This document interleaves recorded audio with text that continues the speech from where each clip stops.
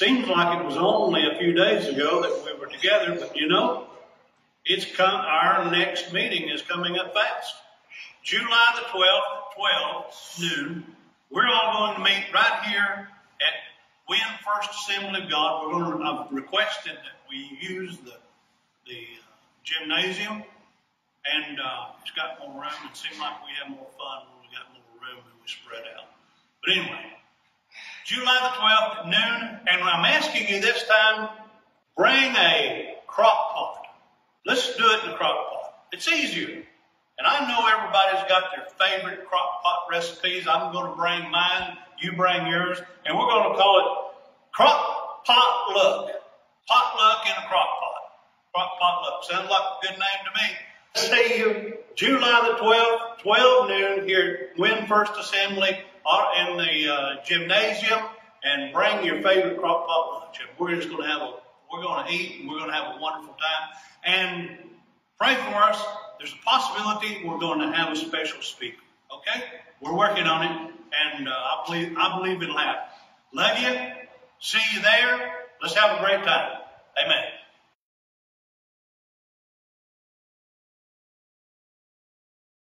Hey church, it's Connor here with the All-State Drama Team. Listen guys, we're so excited to be with y'all on July 15th, 7 p.m.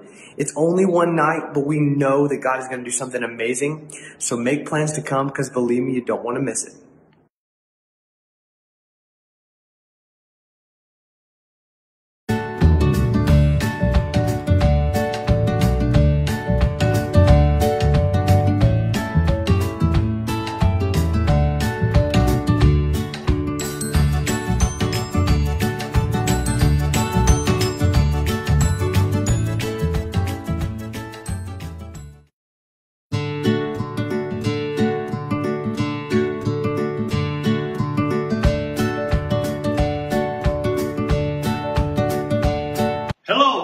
Young and hard. It seems like it was only a few days ago that we were together, but you know, our next meeting is coming up fast. July the 12th, 12 noon. We're all going to meet right here at Win First Assembly of God. I've requested that we use the gymnasium, and it's got more room. It seems like we have more fun when we got more room and we spread out. But anyway, July the 12th at noon, and I'm asking you this time, bring a crock pot. Let's do it in a crock pot. It's easier. And I know everybody's got their favorite crock pot recipes. I'm going to bring mine, you bring yours, and we're going to call it crock pot luck. Potluck in a crock pot. Crock pot luck. Sounds like a good name to me. See you July the 12th, 12 noon here at Win First Assembly in the gymnasium, and bring your favorite crock pot lunch. And we're just going to we're going to eat, and we're going to have a wonderful time. And pray for us. There's a possibility we're going to have a special speaker. Okay? We're working on it, and I believe it'll happen. Love you. See you there. Let's have a great time. Amen.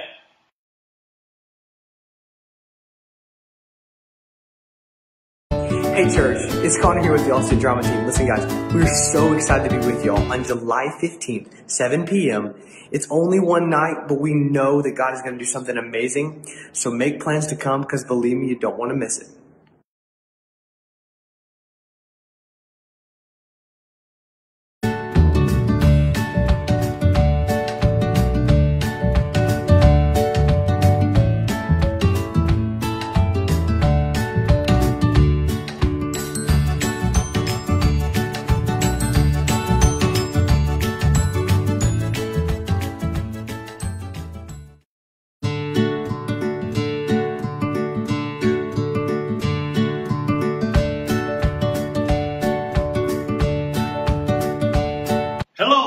Young and hard.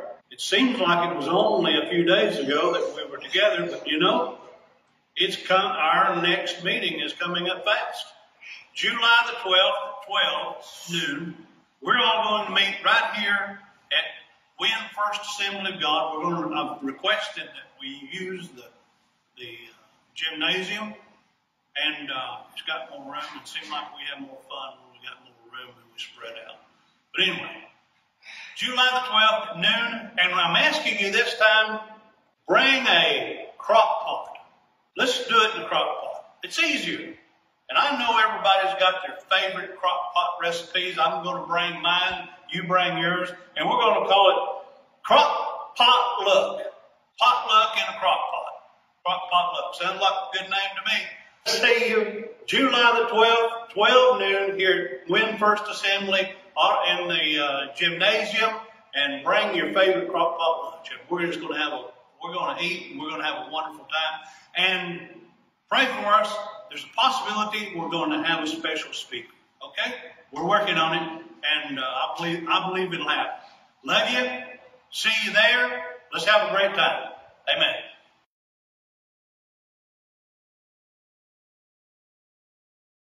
Hey church, it's Connor here with the Austin Drama Team. Listen guys, we're so excited to be with y'all on July 15th, 7 p.m.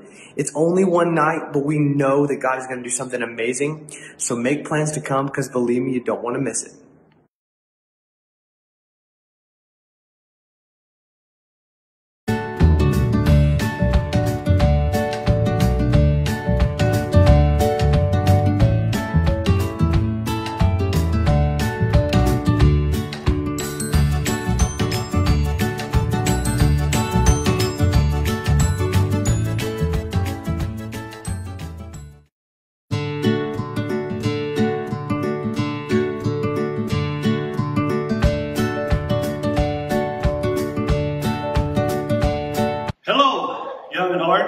It seems like it was only a few days ago that we were together, but you know, our next meeting is coming up fast.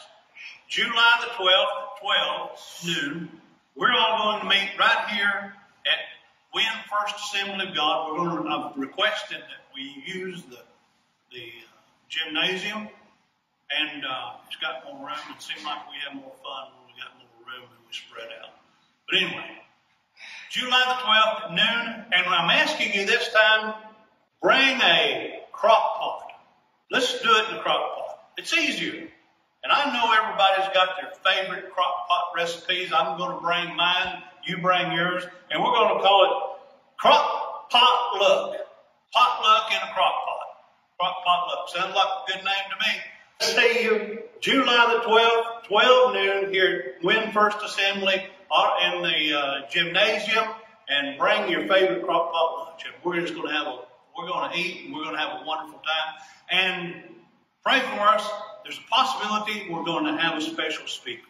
Okay? We're working on it, and I believe it'll happen. Love you. See you there. Let's have a great time. Amen.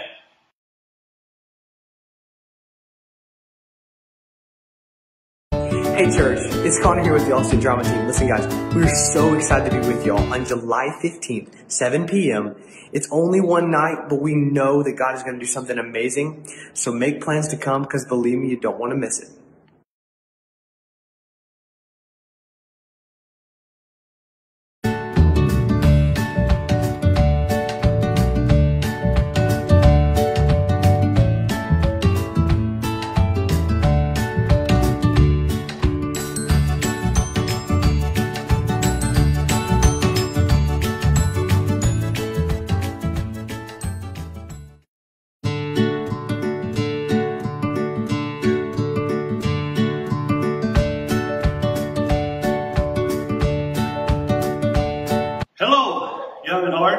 It seems like it was only a few days ago that we were together, but you know, our next meeting is coming up fast.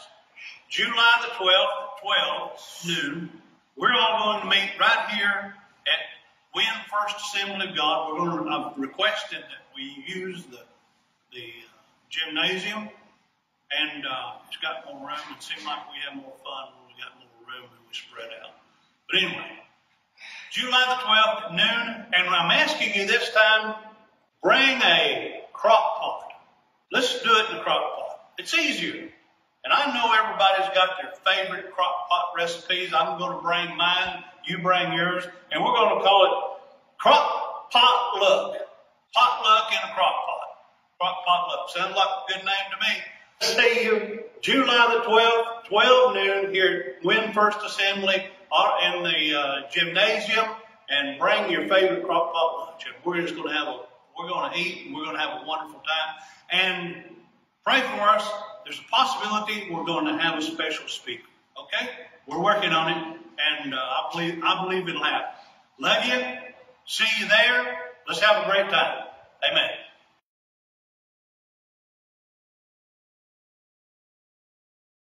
Hey church, it's Connor here with the Austin Drama Team. Listen guys, we're so excited to be with y'all on July 15th, 7 p.m. It's only one night, but we know that God is going to do something amazing. So make plans to come, because believe me, you don't want to miss it.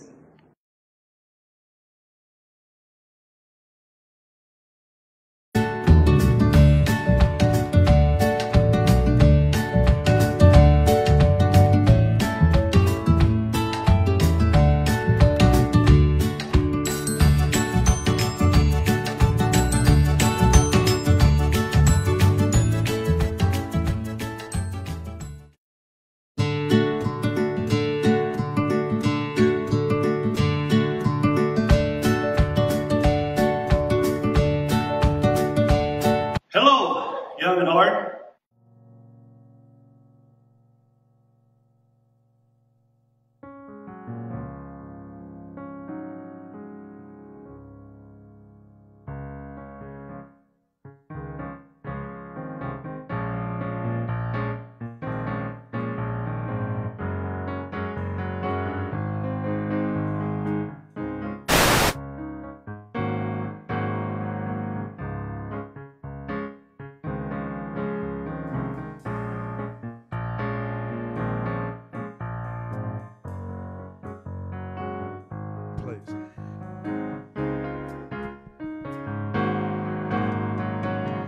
Every praise is to our God. Every word of worship with one accord.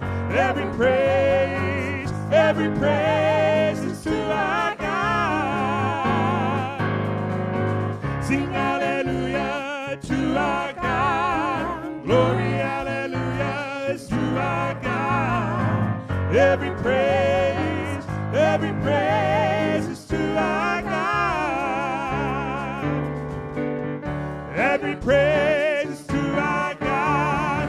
Every word of worship with one accord. Every praise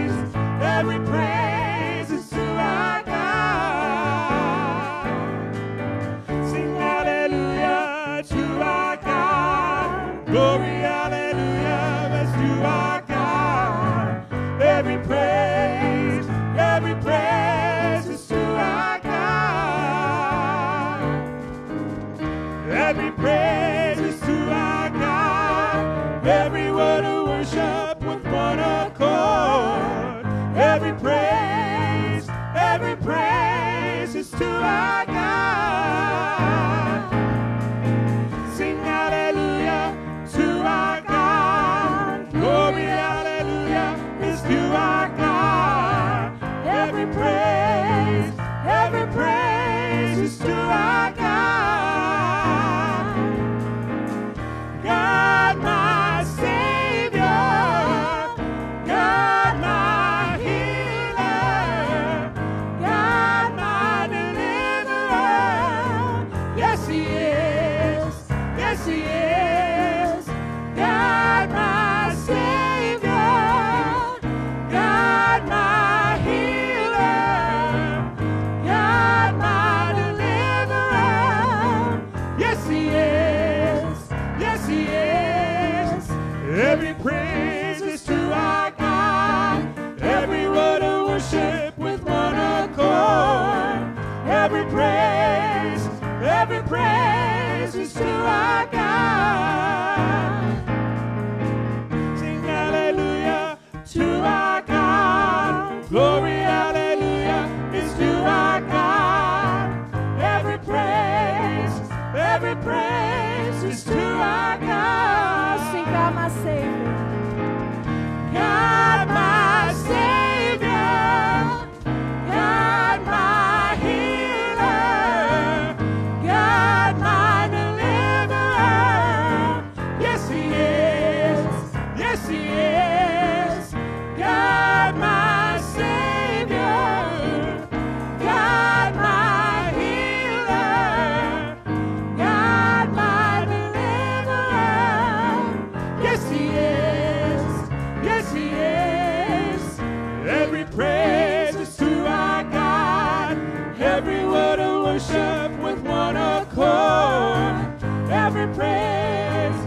every praise is to our God.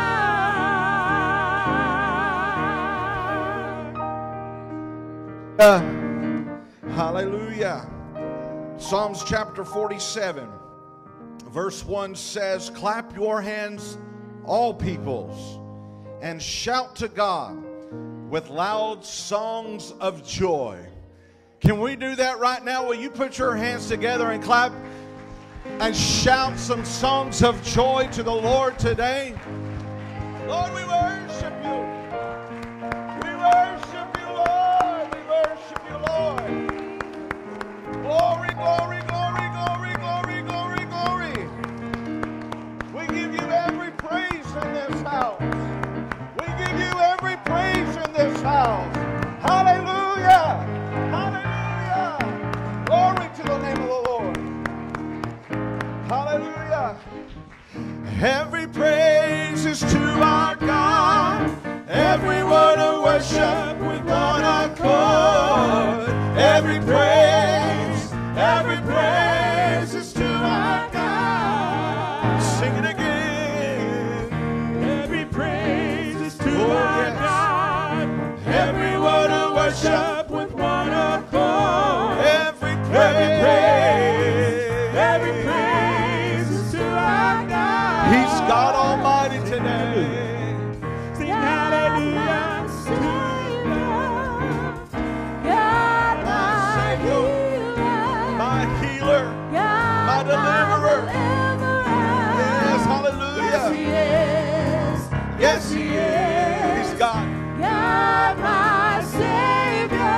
He's my healer. God, my healer. He's my deliverer. God, my deliverer. Yes, He is. Yes, He is. Yes, He is. Yes, He Sing it again. He's got it. God, my Savior. God, my healer. God, my deliverer. Hallelujah. Yes, He is. Yes, He is. Every praise is to our God. Every word of worship with one accord. Oh, yeah. Every praise is to our God. Come on, give Him a hand clap one more time of praise. If He's healed your body, if He's saved your soul, if He's delivered you, that's something to praise Him about. Amen. Amen. Well, if you're visiting with us today, God bless you for being in the house of the Lord. We want you to make yourself at home today so that you can have an encounter with God. Let's continue to worship the King of Kings and the Lord of Lords this morning.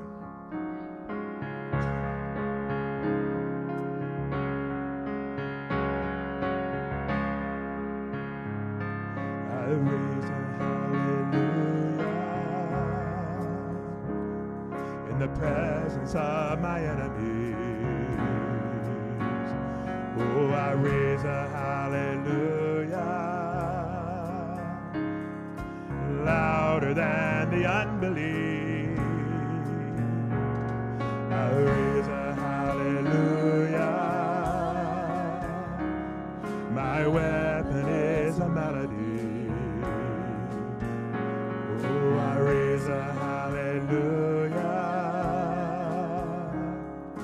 Heaven comes to fight for me. Oh, I'm gonna sing in the middle of the storm. Louder and louder, you're gonna hear my praises roar. Up from the ashes, hope will arise. Death is defeated, the King is alive.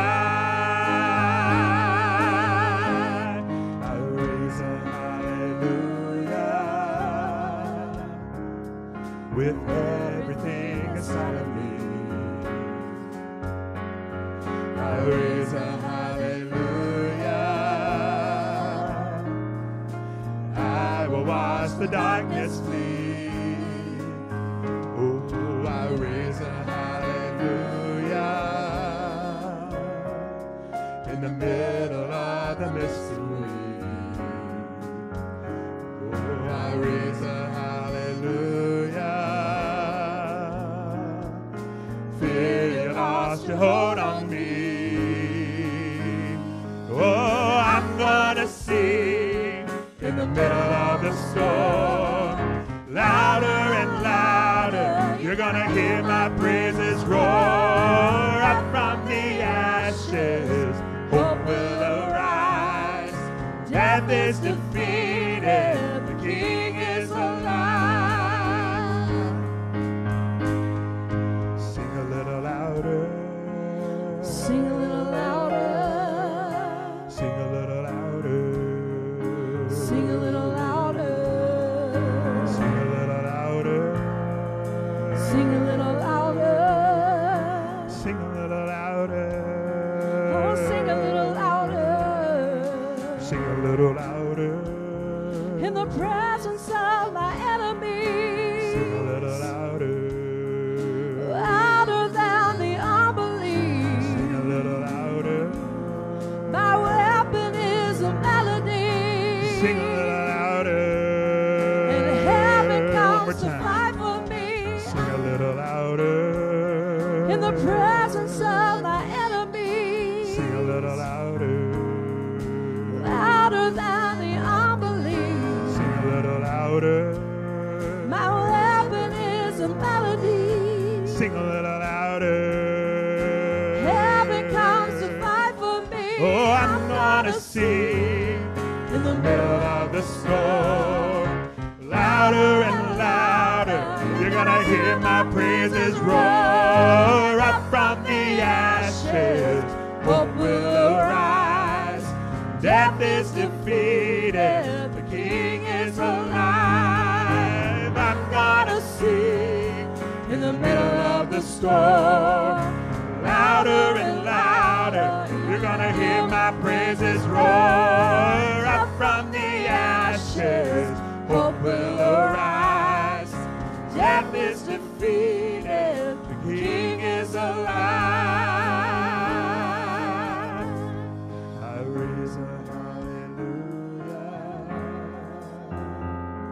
I raise a hallelujah. I raise a hallelujah. I raise a hallelujah. Father, we praise you today, God. We thank you, God, for who you are, Jesus. King of kings, Lord of lords, comforter, one who carries us when we need you.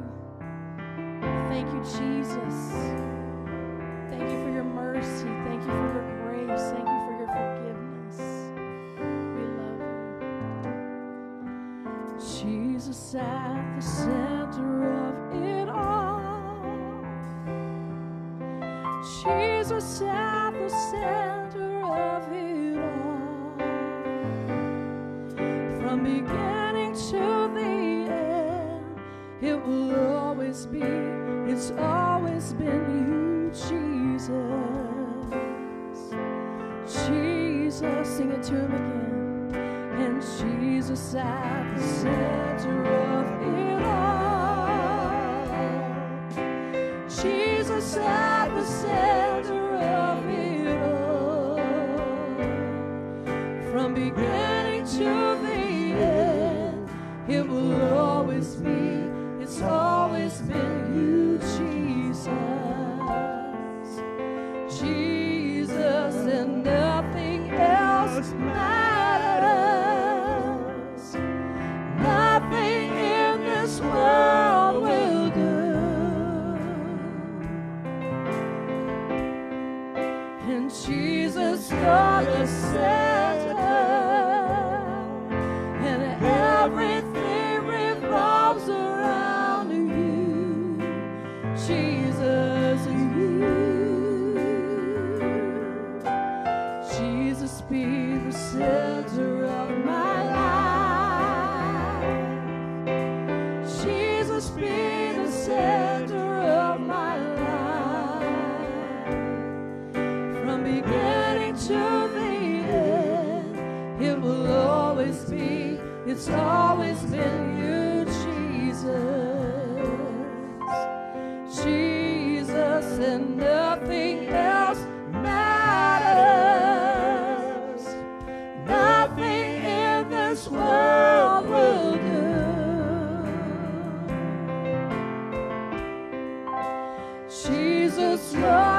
center, and everything revolves around you. Jesus, you from my heart, and from my heart to the heavens. Jesus, be the center. It's all about you. Yes, it's all about you. From my heart to the heavens.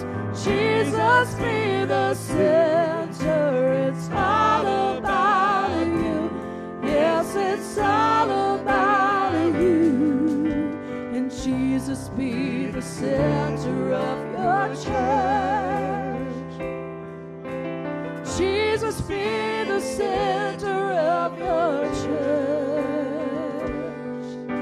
And every knee will bow, and every tongue shall confess you, Jesus. Say his name. Jesus,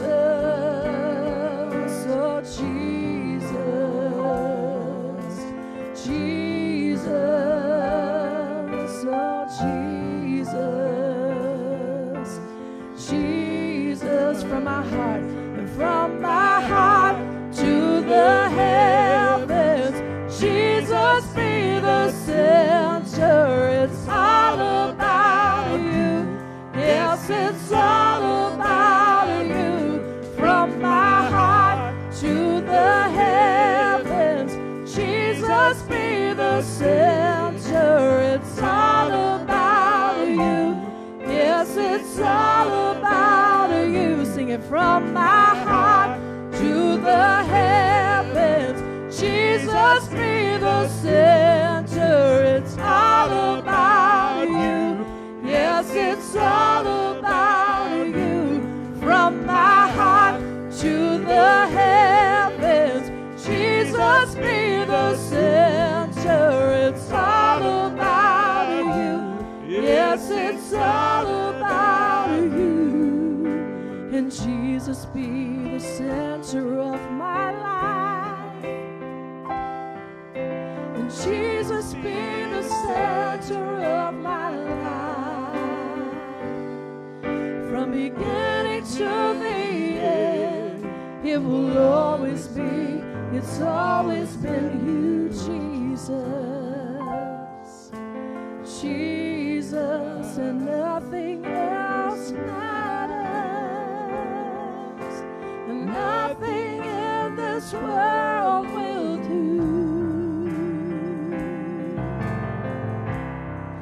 And Jesus, you're the center.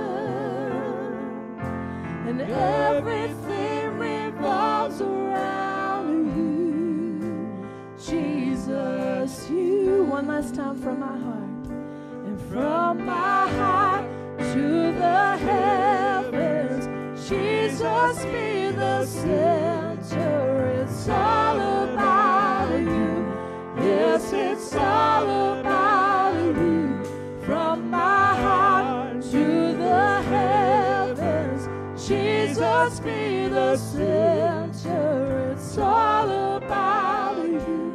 Yes, it's all about you, Jesus.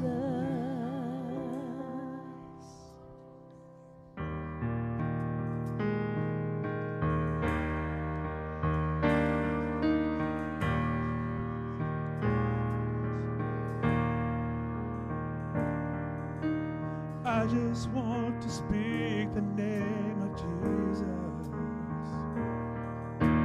over every heart and every mind. 'Cause I know there is peace within your presence. I speak Jesus.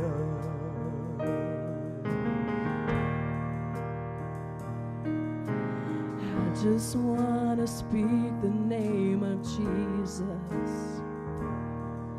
till every dark addiction starts to break, declaring there is hope and there is freedom. I speak Jesus. 'cause your name is power, your name is healing, your name is life. Break every stronghold, shine through the shadows, burn like a fire.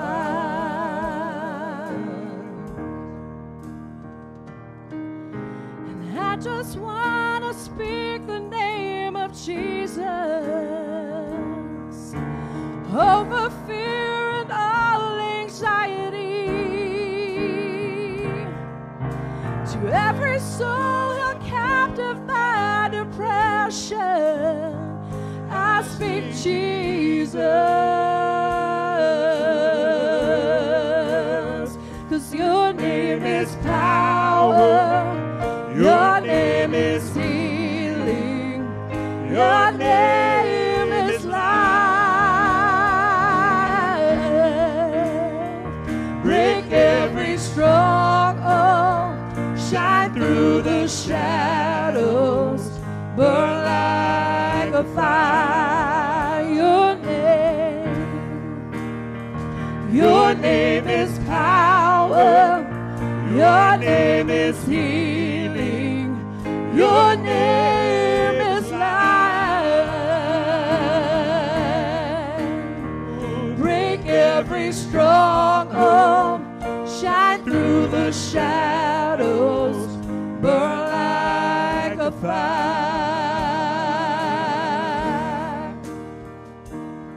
Shout Jesus from the mountains, Jesus in the streets, Jesus in the darkness over every enemy. Jesus for my family, I speak the holy name of Jesus.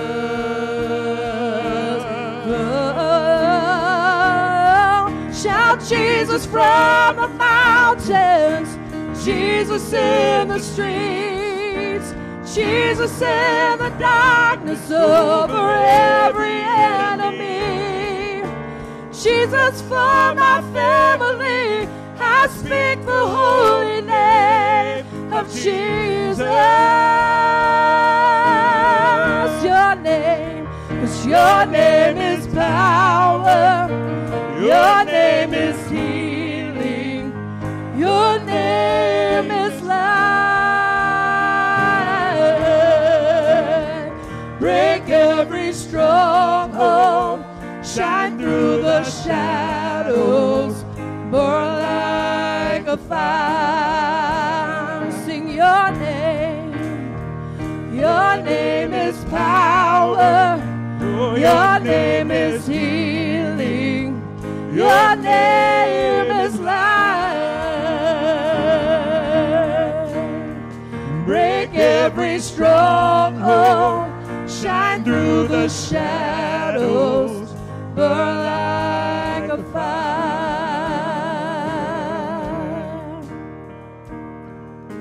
And I just want to speak the name of Jesus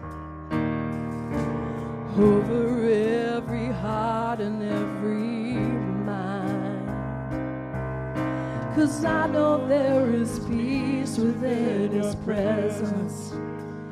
I speak Jesus. Jesus, I speak Jesus. Jesus. I speak Jesus. We speak Jesus. Jesus.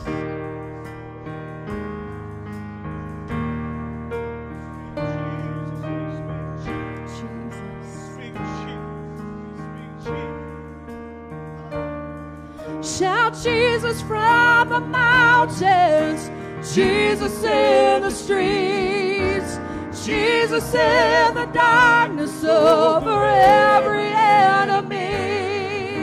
Jesus for my family, I speak the holy name of Jesus.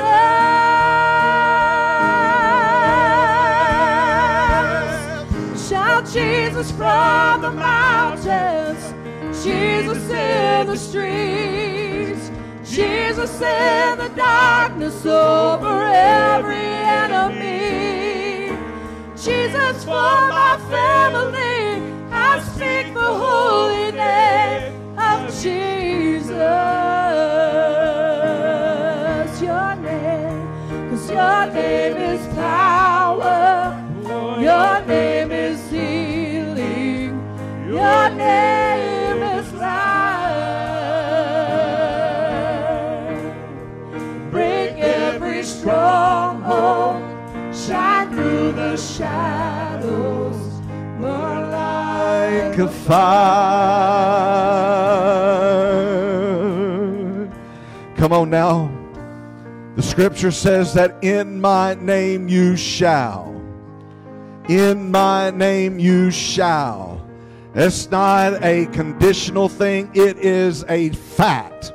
That when you invoke my name, you shall see these things take place. They shall lay hands. They shall lay hands on the sick and they shall recover. They shall cast out demons in my name. They shall tread over scorpions and they shall take up snakes. Now listen, we ain't going to take up no snakes in this house.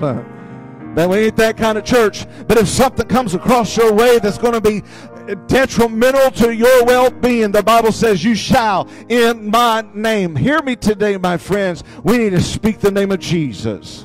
We need to speak the name of Jesus. We're going to sing this song a couple more times. I ain't going to tell you we're going to do it one more time because I might tell them to do this and then I'll be lying. But my friends, I don't care what is going on in your life. If fear is in your life, speak Jesus to it. If anxiety is plaguing your heart and your mind, speak Jesus to it. If your family is in a wreck today, speak Jesus to it. Because, listen, things take place when the name of Jesus is invoked. Things take place when the name of Jesus is invoked. And we need to pull upon the name of Jesus today. We need to pull on that name today. And so we're going to sing this again. And my friends, I dare you, I double dog dare you to call upon the name of the Lord this morning. Hallelujah. Come on. Let's sing it again, Sarah. Jesus. I just want to speak his name. Come on, church.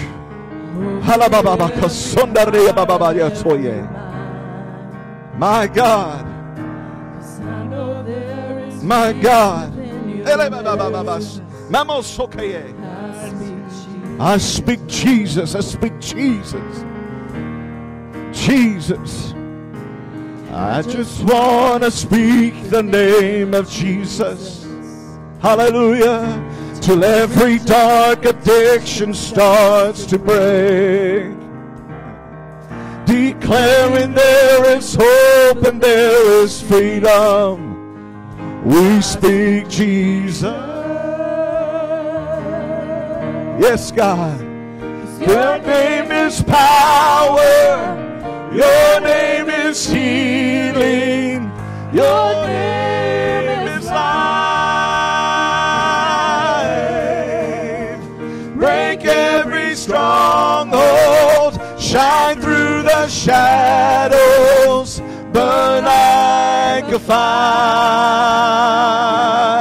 Sing it again. Hallelujah. And I just want to speak the name Yes. of Jesus. We want to speak that name. Over fear And and all anxiety. To every soul held captive by depression, I speak Jesus. I speak Jesus. Your name is power. Your name is healing. Your name is life. Break every stronghold. Shine through the shadows. Burn like a fire. Yes, God. Hallelujah. Shout Jesus from the mountains. Jesus in the streets. Jesus in the darkness over every enemy. Jesus, for my family, I speak the holy name, Jesus.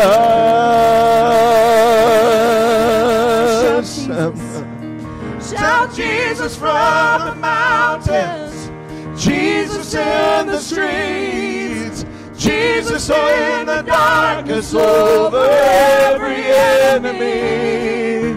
Jesus for my family, I speak the holy name, Jesus. Your name is power. Your name is healing. Your name is life. Your name.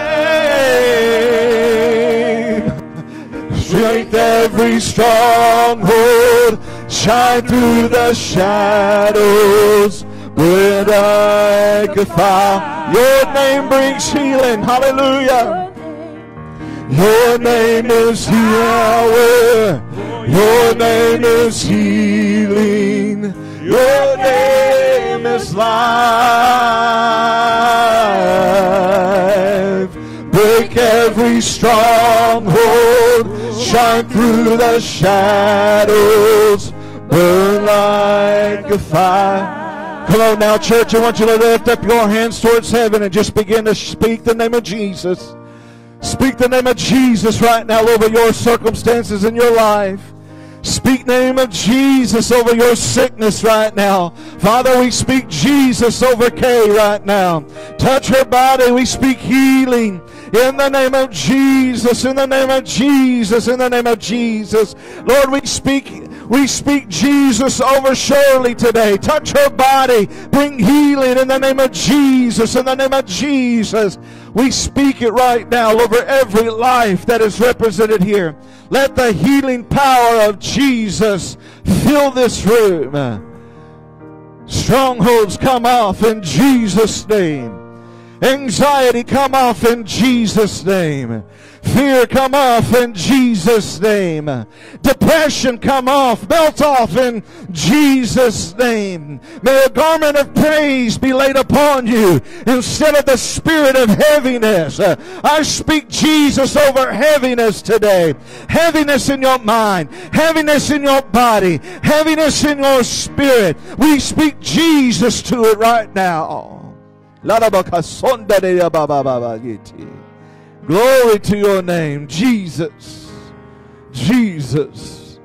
Jesus. Aren't you thankful that we have a name to call upon today? Aren't you thankful? That's why the scripture says we can run to him because he is a strong tower for the righteous. He's a strong tower. He's the safety place. He is the secret place which we need to run to that Psalms 91 talks about. I'm thankful that we can speak Jesus today. Hallelujah. Hallelujah. Grab your neighbor's hand and let's pray for each other real quick. I just feel led to do that. Will you lift up your neighbor right now and speak Jesus over their life? Let the Holy Spirit guide you as you pray for them. Come on, Father, I lift up my neighbor to you. We lift up our neighbor to you, Lord. We speak Jesus over their life. We speak Jesus over their circumstance. We speak Jesus over every need that they may have in their lives.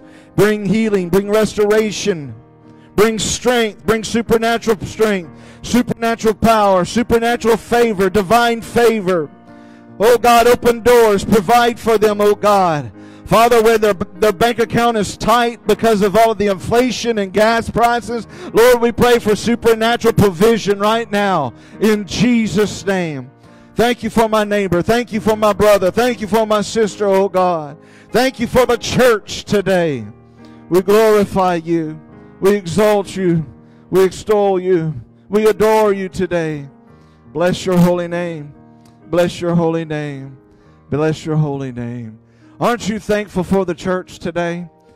I am so thankful for the church. Amen, amen. Well, you may be seated if you can.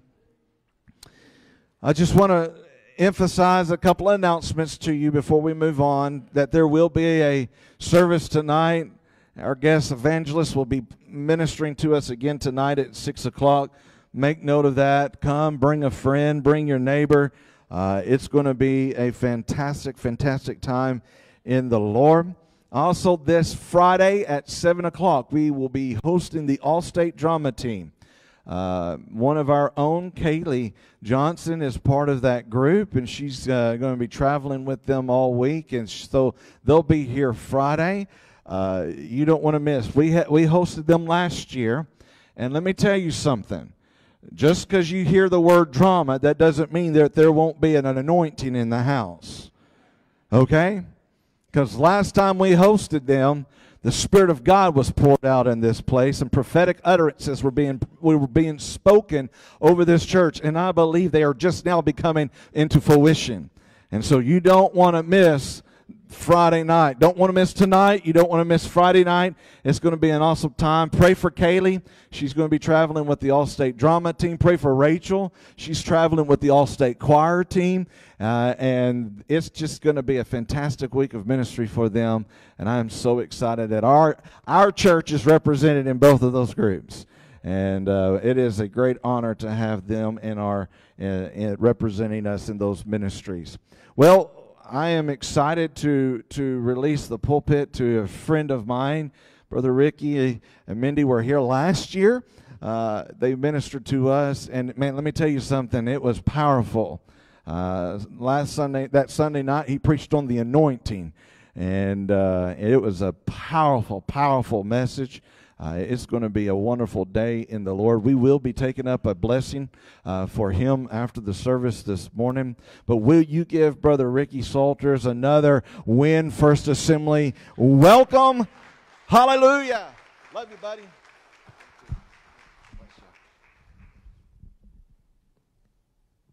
The Scripture teaches us that God is omnipresent, which means He inhabits all time and space simultaneously. It also means that He inhabits the past, the present, and the future all at the same time. There are three things that God responds to. He responds to need, He responds to faith, and then He responds to atmosphere. If you have a need or you have faith, He'll respond to you individually. If we set an atmosphere, He responds to us corporately. If He responds to us corporately, even if you have a need and you're not making yourself available, or you don't have the faith that you feel is necessary to get to Him, the rest of us can create an atmosphere where He can move and everybody can find what they have need of. So you're not here today just for you. You're here for the person next to you. You're here for the person in the back you don't even know. You're here for the visitor that comes in. And our responsibility is to create such an atmosphere that no matter what the need is or what the situation is, God can have the freedom to operate the way that He desires to. So what I want you to do one more time, can you stand, lift your hands and your voices, and let's just create an atmosphere where the word of the Lord can go forth and God can have His way. Father, I pray that you would move in a mighty way this morning. Do a work like only you can, God. We open our hearts. We avail our minds. We ask you to touch us by your Spirit. I pray that you would think your thoughts with my mind and speak your words with my mouth today and bring a word in due season for everyone that's here. Operate in a way that you desire to and help us to receive from you the word of life. And everybody said in Jesus' name. Why don't you take your Bible and go to 1 Peter chapter 5. I want to read just a few verses here. Thank you, Pastors Matthew and Stephanie Hodges, for having us again. Last time when we were here, we brought half of our bunch with us, and this time we are alone. So we have 4 kiddos and 2 grandbabies, and every now and then it's nice to just get off by ourselves. So we appreciate the opportunity. 1 Peter chapter 5. And let's go to verse 5. We'll start reading at the second half of that section of the word of the Lord. God opposes the proud, but He gives grace to the humble. I want you to note the contrast there. Between the proud and the humble, there's opposition from God to the proud. There is grace or enablement to the humble. So, in response to this, the writer says, humble yourselves. It's a lot better to humble yourselves than for God to have to humble you. Under the mighty power of God, and at the right time, nudge your neighbor, say there's a time coming that is right. At the right time, He will lift you up in honor. Give all your worries and cares to God because He cares for you. Now, that verse 6 denotes a process for us where there is an act of humility, there is an act of submission, and then there is a precise time where God begins to do a work. Verse 8 says, stay alert, watch out for your great enemy, the devil. He prowls around like a roaring lion looking for someone to devour. Here's our admonition. Stand firm against him. Be strong in your faith. Remember that your family of believers all over the world is going through the same kind of suffering you are. Look at your neighbor and say, it's not just you. Verse 10, in His kindness, God called you to share, this speaks of partnership, in His eternal glory by means of Jesus Christ. So after you have suffered for a little while, He will restore you. He will support you, and He will strengthen you, and He will place you on a firm foundation, because all power belongs to Him forever. And can the church say amen? Now, I've heard it said, and said with much profundity, that a picture is worth 1,000 words. But I believe it could be more aptly said that one word could probably paint at least 1,000 different pictures. If there is one word that can paint a detailed portrait of a reality of life that we can all identify with and empathize with and relate with, it's probably the word suffering. If we were to look to a dictionary to define the word suffering, we would find words that paint pictures of many of the current plight of many lives. Words like pain, discomfort, hardship, distress, adversity, ruin, and affliction. A thesaurus would add to the canvas of the portrait of suffering terms like betrayal. Am I on anybody's street today? Loss, rejection, disease, divorce, calamity, misfortune, trials. And yet, regardless of what definition currently fits your life, or whatever those words have meant to you in your past situations, whether it's economical or familial or spiritual or vocational or even health related, there are two unalterable truths that scriptures teach us. The first thing that the scripture teaches is this: no one is void and no one is immune to suffering. And the second thing the scripture teaches us is that no one goes through suffering without being altered or changed or transformed by that experience. Sometimes that's a good thing, and sometimes that's not such a good thing. But we're all changed by our suffering. In Deuteronomy 11:11, as God leads the people of Israel, the children of Israel, God's people, to the promised land, the first order of business that He lays out for them was the pattern for the promise that they were about to receive. And He tells them this: I'm going to take you to the promised land, but here's what I want you to know. It will be a land of mountains and valleys. It's going to be a land of highs, and it's going to be a land of lows. It's going to be a land of successes, but it's also going to be a land of suffering. In fact, in Exodus 23 and 29, God says this: I will drive out the inhabitants before you. But get this, He says, but I will not do it all in 1 year.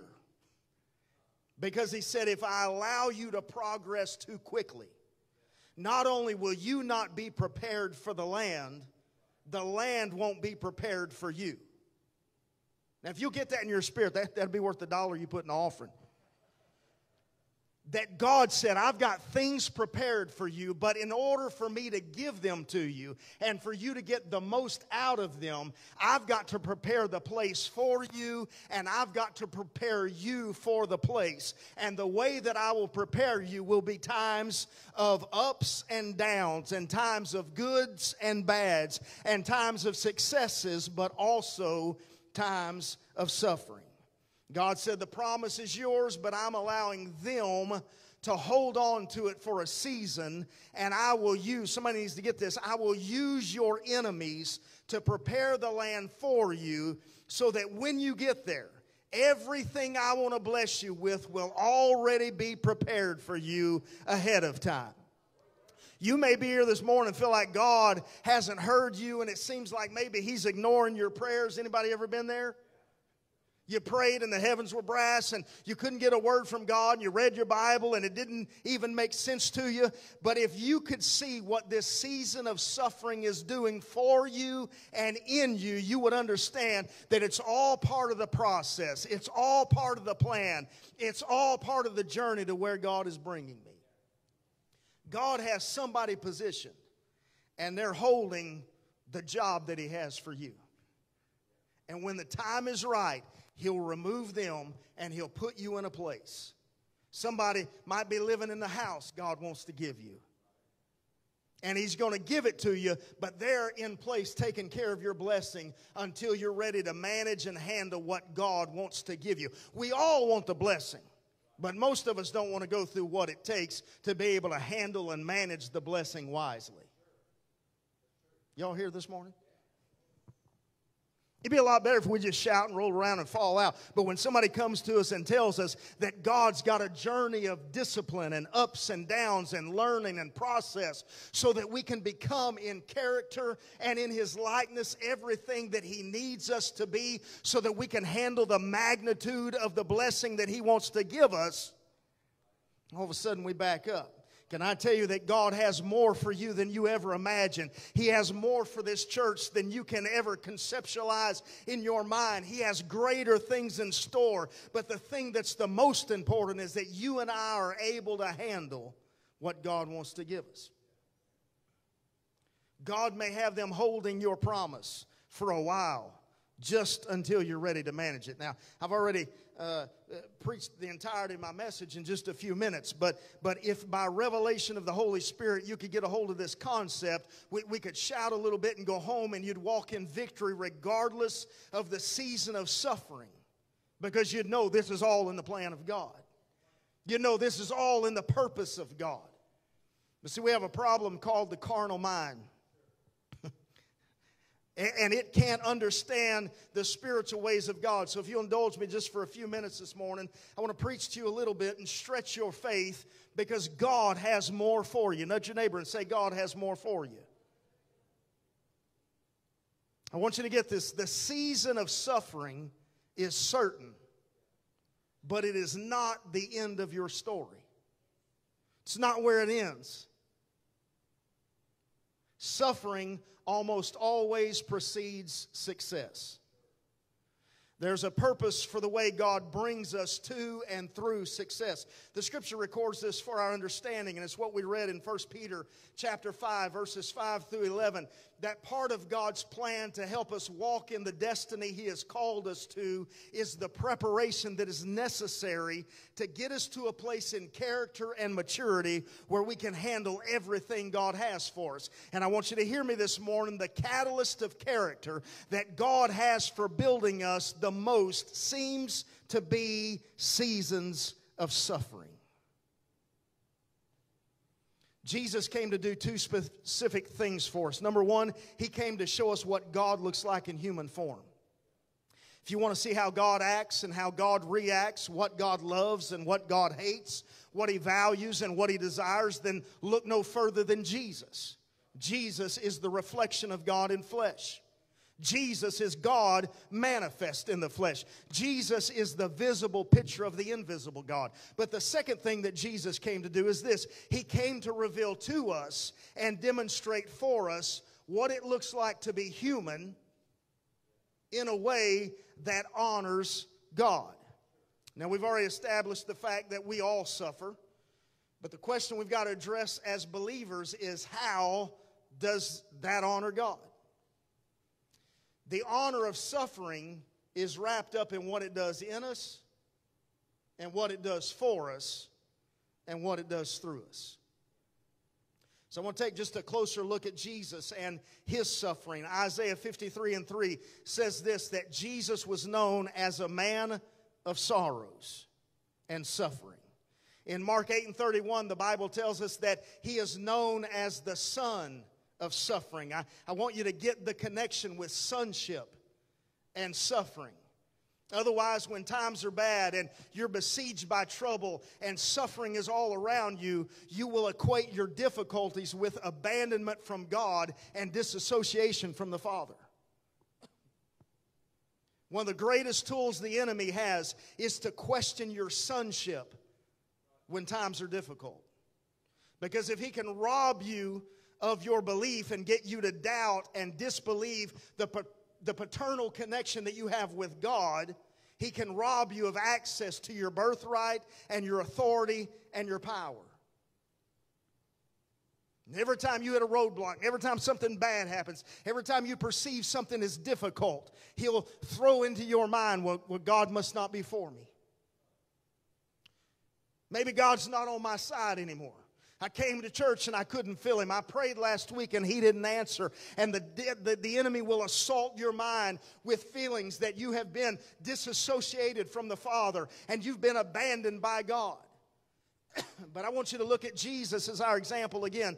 In Matthew 4:6, Jesus says during a time of wilderness suffering, he says to Jesus, if you are the Son of God. While Jesus is hungry and fasting, while Jesus is thirsting without water, while Jesus is in the wilderness of trial and testing, the enemy comes to him and says, if you really are the Son of God, why is all this happening? I want you to contrast that with God's view of suffering and success and how they are interwoven on the journey of destiny. Hebrews 5:8 says this about Jesus. He learned, that denotes process. He learned obedience by the things that he suffered. Are you ready for this? Because he was a son. Sonship led him to suffering. But suffering was the gateway to success. It was the pathway to promise, and it was the process for progress. Just because things aren't going right, just because things are against you, just because you're in the midst of a tumultuous time, doesn't mean God has forsaken you, doesn't mean God has disassociated himself from you, doesn't mean he has turned his back on you. More than anything, it probably means that you're a true son of God, you're a true daughter of God. God is on your side, God is walking beside you, God is all around you, and he's taken you to a place greater than anything you could have imagined. That's not the time to throw in the towel. That's the time to push on ahead and say, if God is for me, who can be against me? Despite what hell's doing to me, despite what the world has got around me, and despite what I'm going through, God is still on my side. Now that's shouting material. Unless you're presently in the season of suffering. You ever read the book of Job? When things aren't going right and I feel really bad, I read the book of Job because it makes me feel better. And we all get excited about how God was with Job in the trial. And when he came out of the trial, despite losing everything, he got blessed double for his trouble. And if you preach that in a Pentecostal church, and especially use that phrase, double for your trouble, everybody shouts and dances and runs around, look like a track meeting. We all get excited. But here's the key. The reason why we can celebrate is because we're on the backside of Job's trial, and we know he's going to make it. We know he's going to come through, and we know that God is in the midst of it all. But when Job was in the trial, he didn't know any of that. And when you're in the trial, sometimes you don't know if you're going to make it. Sometimes you feel like you're going to falter and fail. Sometimes you feel like you're never going to get out of it. But I want to preach to you today that you've got to understand that even though I'm in a season of suffering, I'm here now, but I'm not going to die here. I'm not going to stop here. I'm not going to stay here. I'm not going to give up here. There is a purpose for this season. And if I can endure the season, I will see the success. And so if you're in that season, I want to spend the next few minutes preaching to you. There is a word for your time in the fire. And it's this: suffering stretches the soul. Suffering creates an elasticity that accommodates a volume of anointing that you can't get any other way. I've been in ministry almost 30 years, a little more than 30 years. And what I found is that men and women who are greatly anointed have experienced seasons of great suffering. Men and women who are greatly effective in ministry are men and women who have experienced some great trials. If you read your Bible from Genesis to Revelation, you will find men and women who did great things for God and who were used mightily by God, went through seasons of suffering and pain and turmoil and trial. Some of it happened when they were young. Sometimes they were older when it happened. But despite it all, everybody went through some suffering. But in the midst of it all, it created a volume for anointing that could not be obtained any other way. And when they came out of their season of suffering, there was a power upon them that affected everybody they came in contact with. I want you to hear this word this morning. The same fire that melts wax hardens clay, but it purifies gold. And so it is with suffering. It's not a matter of if you will suffer. It's a matter of when you will suffer. And the greater question is how you will suffer. How will you respond in the midst of it all? The process is not always about what suffering does for us as much as it is about what suffering does in us. Suffering challenges and develops our faith. If you're taking notes, write this down. A faith that cannot be tested is a faith that cannot be trusted. If your faith can't sustain you in the fire, it's not going to sustain you while everything is good. Anybody can come to church and dance and huckabuck and run around and jerk and gyrate when everything's good and you got plenty of money in the bank and your kids are acting great and your marriage is fine and your job is rosy. But when all hell's breaking loose and your kids are acting crazy and you're broke as Job's turkey and can't rub two pennies together and everything's falling down around your ears, it takes a faith that has been tried in the fires of affliction to be able to stand in the midst of that and say, though he slay me, yet will I serve him. If God's on my side, I can make it through this. There is something about a faith that has been tried and tested that you can hold on to when times are tough. Suffering creates a stability in hard times that demands we focus on the Savior instead of the storm. It demands that we learn to focus on the giver and not the gifts. It demands that we focus on the plan instead of the pain. Y'all still with me? Suffering is progressive in its purpose. It takes us incrementally into our promise so that as we go, we grow. So that the more we endure and the more we encounter and the more we go through, the greater the anointing, the more trust God can place upon us, and the greater blessing He can funnel into our lives. The journey teaches us this, that if God did this on a small level, He can do this on a larger level. If God took me through that, He can take me through this. If God saved me through that, He can save me through this. And then the flip side of that is we get a testimony to go to somebody else. And instead of just saying, I've heard God can do it, we can say, I've been there and I can tell you God can do it. I survived the experience and I know for a fact that if He did it for me, He can do it for you. And so we go from faith to faith and from glory to glory and from a trial to a testimony. This is why David was a shepherd killing lions and bears before he faced a giant. And why he faced a giant before he led a nation. And why he led 600 men who were misfits and behind on taxes and in trouble with the state before he ever led 600 mighty men who were full of authority and power. There was a transitionary period where he grew as he went. And here's the victory in suffering. God doesn't send suffering, but He does sanctify it.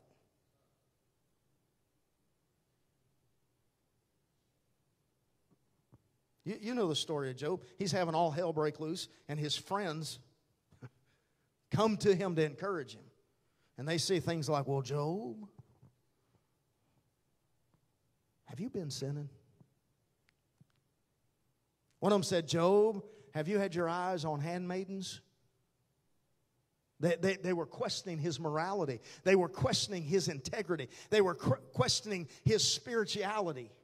And in the midst of it all, it was the enemy that was trying to destroy him, but God was sanctifying what the enemy had sent to destroy him, and He turned it into something that would bless him in the end. Don't let people, especially church people, put their hand on your shoulder and pat you on the back and tell you it's your fault because you're in the midst of a trial. It may be your fault, but in the midst of it, God will teach you something. But many times it's not your fault. It's the enemy has come to assault you, but God will sanctify you in the midst of suffering, and He will sanctify the process, and He will do a work inside of you that when you come out of it, you'll be able to give glory in a place where you should have been destroyed.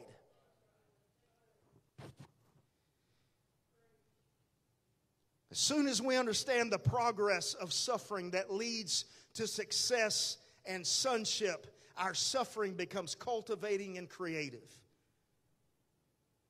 And when we face one of the myriad ways that it touches this thing called life, rather than defeating and destroying us, it becomes a tool that God uses to deepen our character and to create opportunities for us to thrive during tumultuous times and to showcase our faith for the world who is watching us. Nudge your neighbor and say, there's a sermon in your scars. And when we come out of our suffering, it's not just that we have sustained faith. It's that we have sufficient faith. We have mature faith. We have unshakable faith. So how does this word apply to us? Let me give you 3 questions you need to learn to ask yourself during processes of suffering. First question is, what is this revealing? Start looking at patterns. I told somebody the other day, I don't believe what I see, and I don't believe what I hear. I believe the patterns that show up. So in suffering, ask yourself, what is this revealing about me? What patterns am I seeing revealed? There are some patterns of behavior that will never be broken until you experience pain. You go broke enough times, you'll start scratching your head saying, I might need to change the way I'm handling money. You ever had this happen, Pastor? I'm sure you had. People come to you and say, my God, Pastor, could you pray that God would bless me financially because I need money?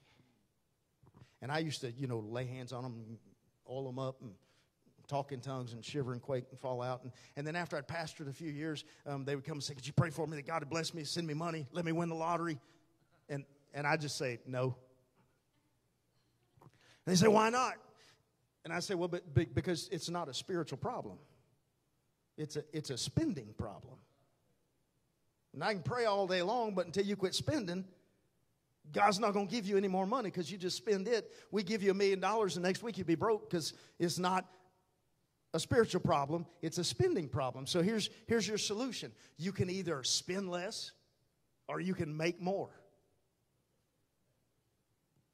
We don't have to pray and talk in tongues and have interpretation and all that kind of business. We just see a pattern, and sometimes the pain of a pattern makes us stop and say, what do I need to do differently? I was complaining when we got here because I was trying on my suit, and my shirt's too tight, and my pants are too tight, and my jacket's too tight, and I'm standing in front of the mirror, and I said, I'm fat, baby. And she said, it's because you drink too many Cokes and eat too many peanut M&Ms. So don't complain. Either quit eating the stuff that makes you fat or go buy bigger clothes. We didn't have to have a prayer meeting. We didn't have to call Pastor Hodges and say, are you getting what I'm saying? I tell my children, they're almost all out of the house now. I got one left still at home. But I tell my children, if there's drama in relationships and you're always in it, you might be the problem. You're the common denominator. Sometimes pain causes us to step back and find out there's a pattern going on. My oldest son said one time when he was much younger, I don't know how it works, but he said, when I study a lot, I make good grades. When I don't study a lot, I don't make good grades. So sometimes it's a matter of going through a process that reveals patterns, and it causes some pain, and we say, I need to change. When I'm nice to my spouse, my life seems to go better. When I come to church, I seem to be more positive. When I worship God, I seem to have more freedom. When I give liberally and generously, I seem to get the blessing of the Lord. Sometimes God will allow us to go through a process of suffering and pain so that we can recognize the patterns in our life that need to be broken. Second thing you got to ask yourself is, what is this teaching me? This is too practical for Pentecostal churches because we just like to shout. I love to shout. But sometimes we need some application. What is this teaching me? Where can I apply the truth that I'm learning? If I preach to you and all it does is make you feel good, but you leave. This used to happen when I was traveling all over the country. I've heard guys say, oh my God, I'd call my friends, how'd church go tonight? Oh, we had a move of God. What did the pastor preach about? I don't know, but we had a move of God. We just missed the whole purpose for being there. To get a word that you can apply on Monday morning. We need to shout on Sunday. We need an atmosphere on Sunday. We need the glory of God on Sunday. But can I tell you this? We need some application on Monday and on Tuesday and on Wednesday. What is this teaching me? How can I apply it? Where do I put it to use in my life? Don't pray for deliverance. Pray for development. Here's what happens. How much time I got left? We get in a situation, pressure's on, we're suffering, and we say, God, deliver me out of this. And God is good because He'll answer your prayer. He picks you up, puts you down, set your feet on solid ground. You shout a little bit on Sunday, jump down, turn around, touch the ground, say amen, all that kind of business. And 6 months later, you find yourself right back in the same situation. You say, God, I thought you delivered me from this. And He says, I did. But you didn't learn the lesson that you needed to learn, so you're back in it again. And you'll keep going back to it over and over again until you learn the lesson that you need to learn. What do I need to learn here? What declivities in my character are being revealed that I need to work on? Where do I need to develop? And then the third question you got to ask yourself is, where is this taking me? Don't curse your crisis. It's taking you where you want to go. It's taking you where God's designed for you to be. It's not about what I'm going through. It's about where I'm going to. The season of suffering is the vehicle. It's not the end. God's not whipping me. God is equipping me so that I can be more than I've ever been, so that I can do more than I've ever done, so that God can get glory in the end of it all. Now, let me just spend a minute dealing with the frustration of suffering. Y'all give me just a few more minutes? The frustration during suffering is that God is always the quietest when the trials are the hardest. Anybody say amen to that? My wife and Sister Stephanie are educators, and this is what I've discovered. When you're in the test, the teacher never talks.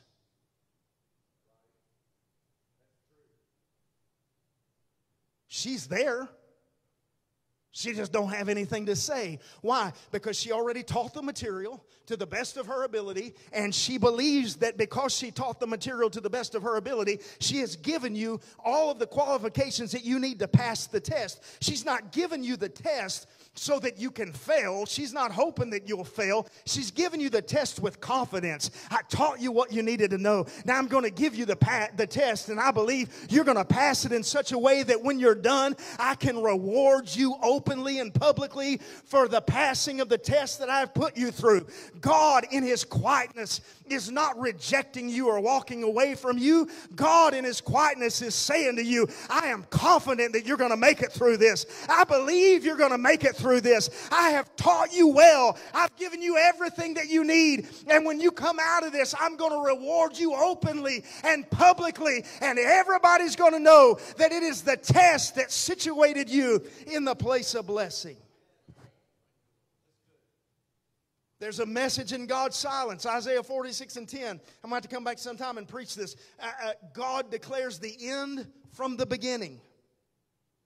When He calls a thing into existence, He calls it as a completed process. He calls it as the finished product. He calls it as the end success. But here's the kicker. Although He declares from the end, He builds from the beginning. So God gives you this beautiful picture of the end, of what it's going to be, of how glorious it's going to be, how wonderful it's going to be. And then you look around you and you're standing at the beginning and it don't look anything like that. And you're measuring where you're at with where God has assigned you. And you forget that He's creating you to be what He's already declared you. And so your goal is not to get frustrated. Your goal is to look at where you are and say, it don't look like that yet, so I'm going to keep trying.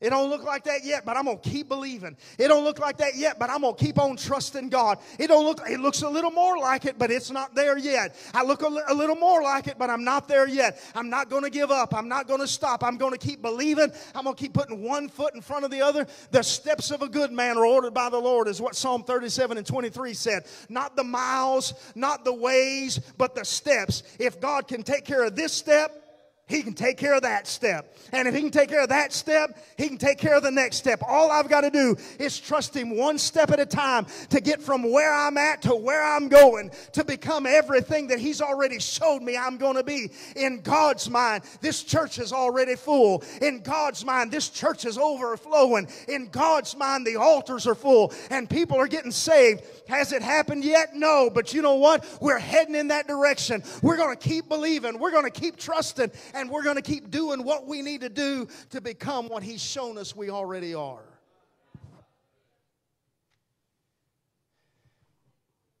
I'm going to be honest with you here. I grew up watching professional wrestling.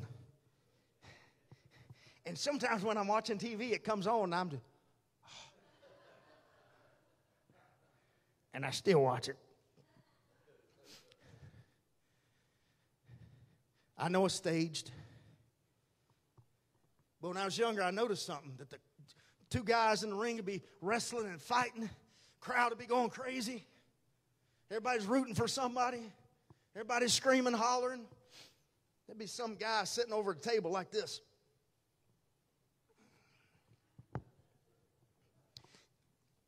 He's not excited. He's not wondering who's going to win. He's not anxious at all. He's not cheering. You know why? He's the guy they call the booker.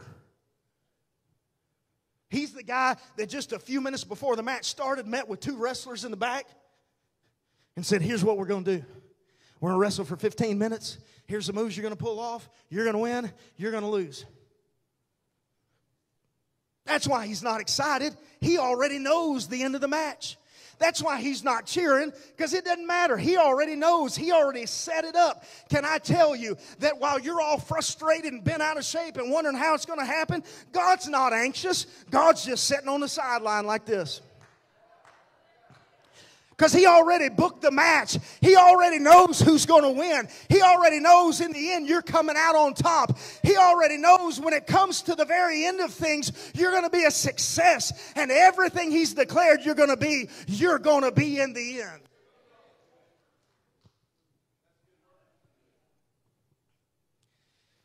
Psalm 105:19 said, until the word came to pass, it tried Joseph. In other words, it put him on the stand. It questioned if he really was what God said. Every time something went wrong in Joseph's life, the prophetic word of what he was going to become said to him, are you really this? Every time he got betrayed, the prophetic word came to Joseph and said, are you really this? Did God really say? Are you sure it wasn't just you?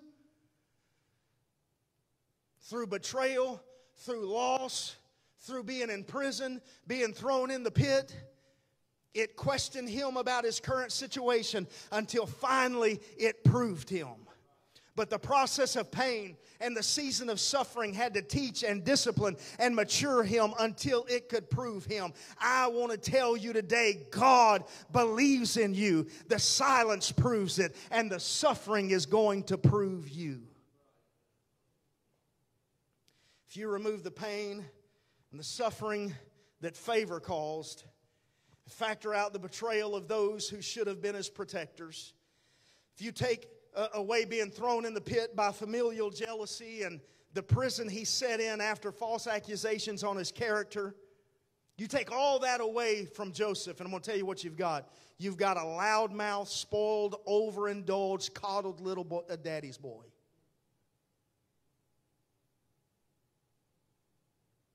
Who's got a physical code he likes to brag about and doesn't have the character to do anything with what he could have.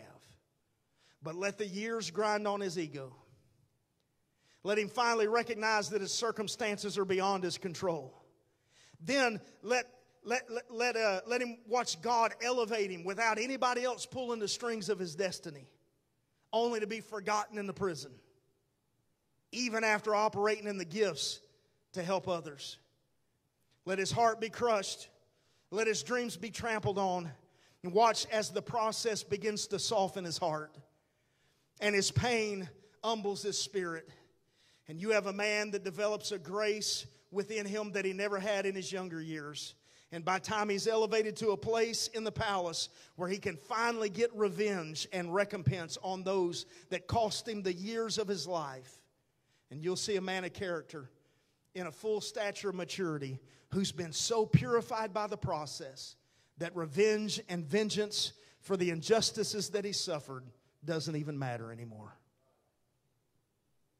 And he becomes the savior of those who sought to destroy him. And he does so willingly. And he looks them in the eye and says, but as for you,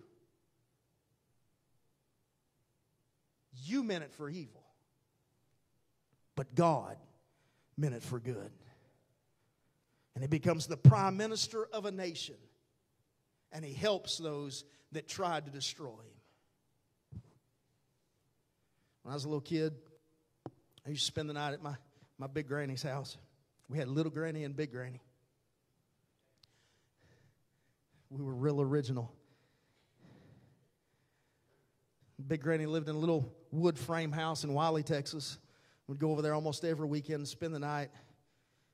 I never knew my grandfather on that side. He died when my mom was about 16. But I loved Big Granny. And she'd take care of us while we were there. Little 2-room house. We'd sleep on the couch. She slept in one bedroom. And I'd go in that other bedroom because she'd tell me not to. So I'd go in that other bedroom. And I'd look. And she had this crazy-looking contraption hanging. Took up the whole room. Threads and material and sewing equipment, all kind of business. Didn't look like anything to me but a mess. I say, Big Granny, what's going on in here? What is this? She'd say, Ricky, I'm making a quilt. A quilt? Don't look like no quilt to me. Bunch of threads and material. Some fluffy looking stuff. I don't know how you get a quilt out of all that. I'd come over a few weeks later, walk back in that room, it'd look even worse. Big Granny, what you do? I'm making a quilt. All right. And then a few weeks later, I'd walk in, and she'd say, let me show you something. We'd go back in the room, and she would take this mess of material and stuffing and threads, and she would flip it over. And I would see a beautiful pattern all put together a design that she had created. But it didn't look like that when I was standing on the backside of it. It didn't look like that until the master creator flipped it over to show what she had been designing on the front side that you couldn't see while you were staring at the backside. Can I tell you, suffering is a lot like putting a quilt together. There's a lot of random threads and there's a lot of random material, and it doesn't make sense. And if you're looking from the wrong perspective, you'll never figure it out, and you'll think God doesn't have anything planned, and you'll think your life is wasted. But if you'll give God the reins of your life, one of these days He's going to flip it all over and show you that He is the God of random threads, and He is a God that had it all designed all along. He was the God that was putting together a pattern. You just hadn't reached the right time yet. You just hadn't reached the right place yet. But when God's timing is right, He's going to flip the thing, and you're going to see that after you have suffered for a while, He's going to stabilize you, and He's going to build you up, and He's going to lift you up, and in due season, He's going to elevate you to a place where He can glory through you in a mighty way. Suffering is the random threads of destiny. If our musicians could come. It never makes sense now, but I've come to you with a prophetic word to tell you that soon,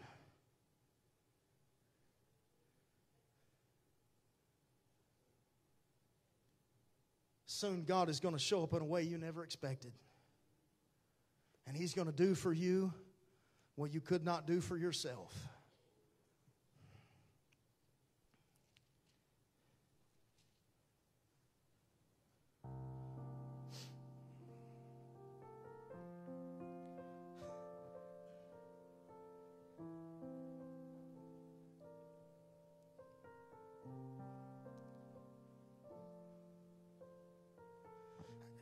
I don't have time to go through all this, but Isaiah 63, verse 1, a few verses there, it says this: "Who is this that comes from Edom, riding in the greatness of his strength, whose clothes are dipped in blood?" And the writer responds then to his own question as the voice of God saying, "It's me. I'm coming from Edom, riding in the greatness of my strength, not mighty to save."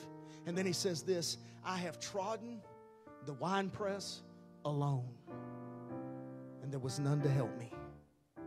If you study that out a little bit, you'll find that Edom is the enemies of God. The writer is in the midst of a troublesome time when the enemy is all about him, and he feels defeated and he thinks there's no way out. And then he sees somebody coming from the enemy's camp. And all he can see is this guy's on a horse, and he's got garments that look like they've been dipped in blood. And all he's thinking is, it's got to be the enemy coming, and I'm done for. And as he peers through spiritual eyes and he gets clarity and vision, he realizes it's not the enemy at all. It's God coming from the enemy's camp. And his garments are dipped in blood. And God says this: "I have trodden the winepress alone." It's a picture of during that time. It's a Hebraic idiomatic expression, which is an expression that's indigenous to the culture. In other words, if I said to you, "So-and-so kicked the bucket," you would know what I meant. They ain't with us no more. But if you said that overseas, "So-and-so kicked the bucket," they're going to think somebody kicked the bucket.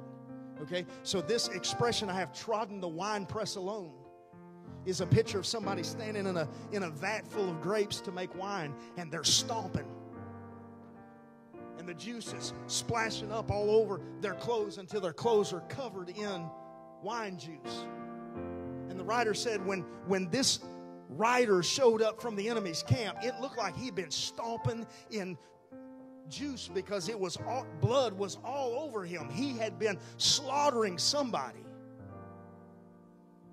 And the point of the story is this: that while the writer was writing about the difficult situation he was in, he didn't even know it, but God was over here in the enemy's camp taking care of stuff that the writer didn't even know he was doing. And he says, "I have trodden the winepress alone, and there was none to help me." Can Can I just tell you that there's a certain place, I don't know who this is for, but I feel the Holy Ghost right now. There's a certain point in your season of suffering where you've done all you can do. You've prayed your prayers. You've been faithful to church. You've given. You've celebrated. You've held on to faith. You've walked through the journey. There comes a time when you have done all you can do. And God comes out of nowhere and says, I'm going to take care of this myself.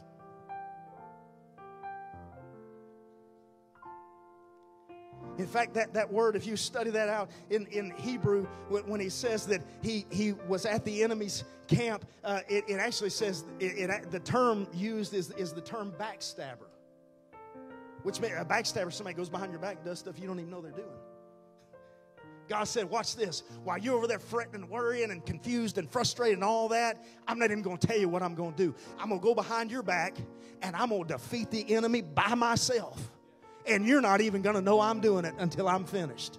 Can I tell you this, that there is a place you can reach in your season of suffering where God doesn't need your faith, God doesn't need your prayers, God doesn't need your help, but in the midst of it all, He comes in and says, watch this. You just keep on wondering what's happening. I'm going to go over here to the enemy's camp and I'm going to destroy everything that's set out to fight you. I'm going to defeat everything that you thought was coming against you. I'm going to take authority over everything that you thought was going to cost you your victory, and I am going to do it all by myself. And when I come back, you're going to wonder how in the world it happened. How did I get blessed out of that situation? How did I get a raise out of that job? How did I get a blessing out of that person? How did I come to this place? I'm going to tell you how. Because God's going to go behind your back and fight your battles for you. He's going to take care of situations you didn't even know He was taking care of. And He's going to flip the script. And you're going to say, oh, it all makes sense now. I want you to stand to your feet. I don't know who you are or what you're going through. But if this word is for you, I want you to just lift your hands right there where you're sitting.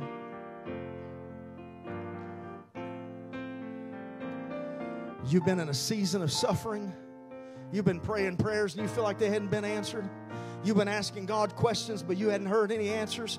But God sent me all the way from Dallas, Texas, to give you a word to tell you. He not only knows where you're at, He knows exactly what He's doing with your life, and He has an appointed time on His calendar of destiny when He's going to step into your situation and He is going to fight your battles for you, and all you're going to be able to do is stand back wide-eyed looking.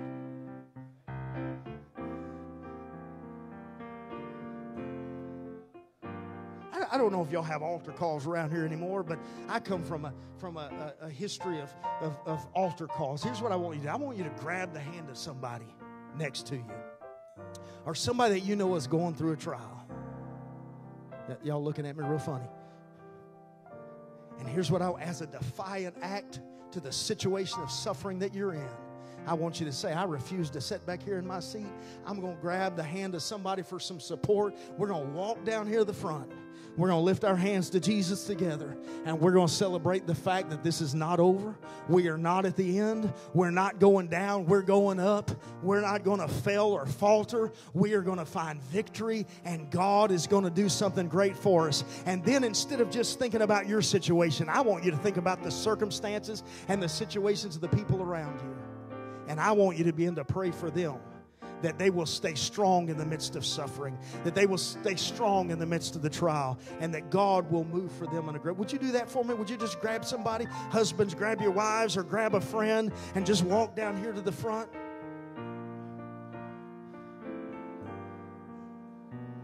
And I want you to see what God will begin to do when you begin to celebrate together and you begin to worship together and you begin to walk in victory together.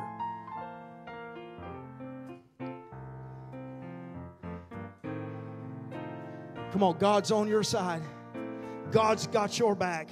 God is fighting for you. God is fighting with you. Oh, that's beautiful. That's beautiful. That's beautiful.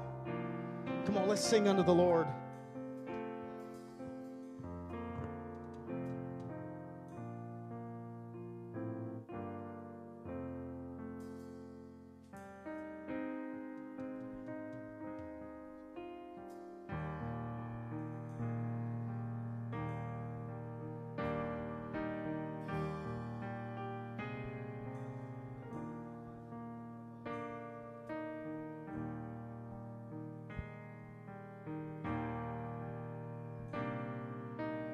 I just want to speak the name of Jesus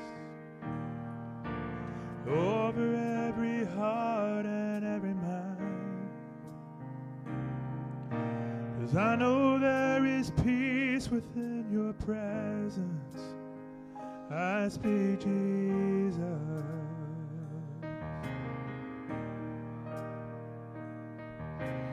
I just want to speak the name of Jesus till every dark addiction starts to break, declaring there is hope and there is freedom. I speak Jesus, 'cause your name is power, your name is healing, your name is life.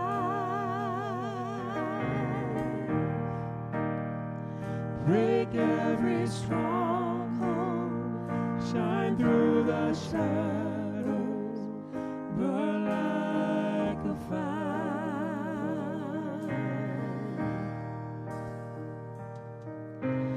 I just want to speak the name of Jesus over fear and all anxiety, to every soul held captive by depression. I speak Jesus, 'cause your name is power, your name is healing, your name is life.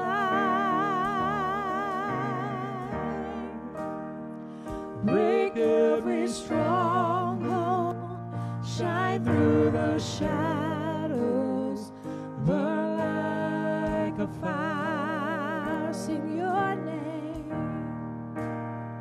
Your name is power, your name is healing, your name is life.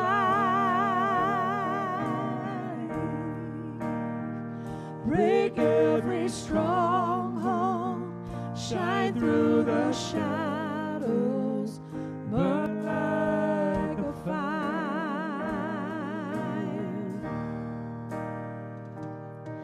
Shout Jesus from the mountains, Jesus in the streets, Jesus in the darkness over every enemy, Jesus for my family. I speak the holy name of Jesus. Oh,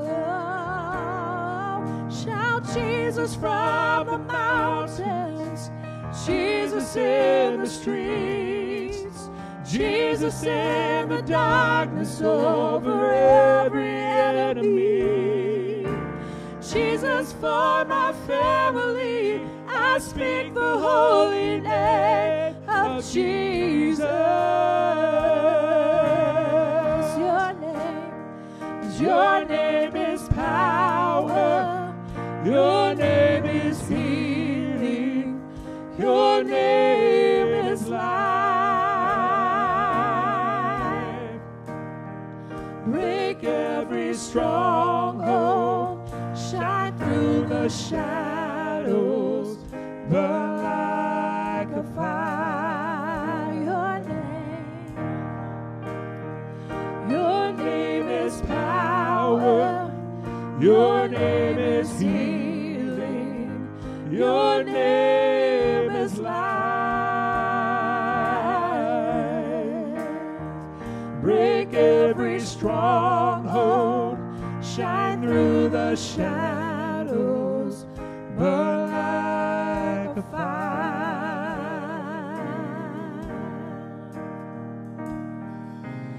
I just want to speak the name of Jesus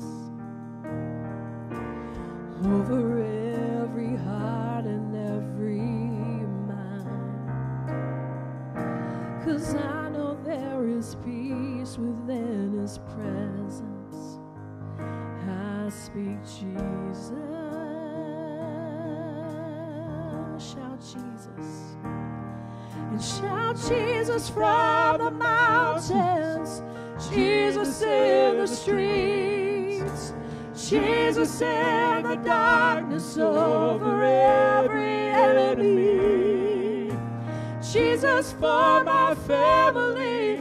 I speak the holy name of Jesus.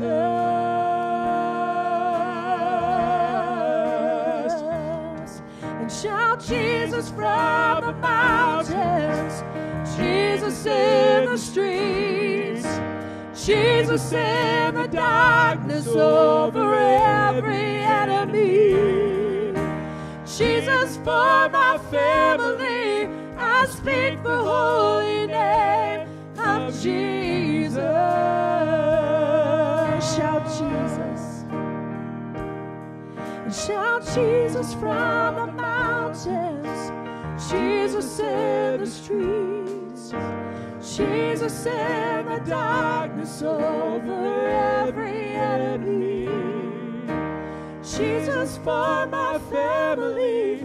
I speak the holy name of Jesus.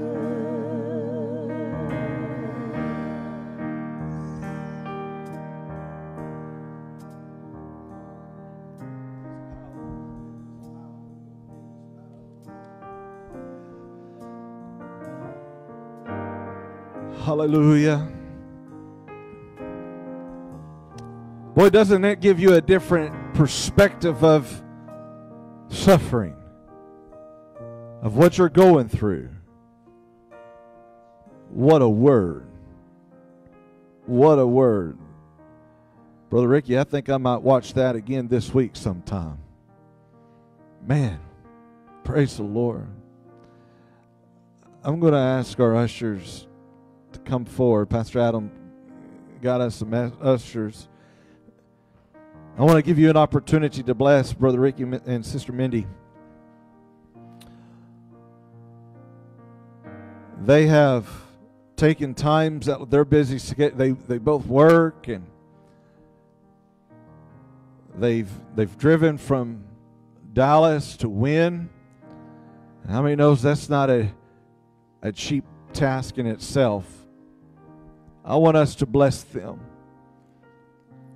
They'll be here again tonight, so I want to encourage you to invite somebody to come with you tonight. So listen, there's a word for you, and you need to hear that word and get them here. If you have to say, listen, I'll take you to Johnson's and buy you bacon, deep fried bacon, whatever it's called, chicken fried bacon, I'll buy it for you if you'll just come to church. But I want to pray. If you're making a check, make it out to the church, and at the end of the night tonight, we'll cut one check for Brother Ricky. But thank you for your faithfulness and your generosity in giving. Father, we thank you for the man of God that you sent for this day. The word and what she's spoken already, and the word that he will speak tonight, I know will be seasoned with anointing. But Lord, help us now to be a blessing to the man of God and the woman of God that you've sent for this hour. I pray that you would help us to meet their needs. Lord, you know what tomorrow holds for them. And I pray that you would help us to be a little bit part of that blessing. And we thank you for that right now in Jesus' name. Amen and amen. God bless you as you give.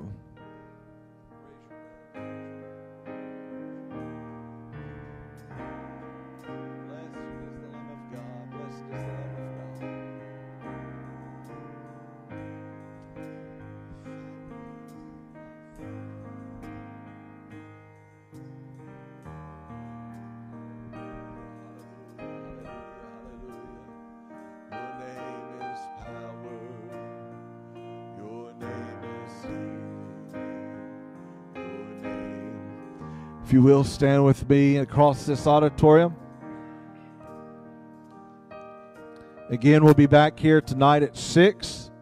Don't miss. You don't want to miss. Because you know what happens when you miss? God shows up. Happens every time. So don't miss. Father, we thank you for this day. We thank you for this word. May we hold it to our hearts. May it remind us constantly that you've got things in your hand and everything's going to be okay. Go with us this afternoon. Give us rest in our body, in our mind, in our spirit. Bring us back tonight so that we can worship you in spirit and truth. We love you, Lord, and we give you praise and glory and honor. In Jesus' name we pray. Amen. Amen. God bless you. Get around to our evangelist. Let him know how much his word meant to you today. God bless you.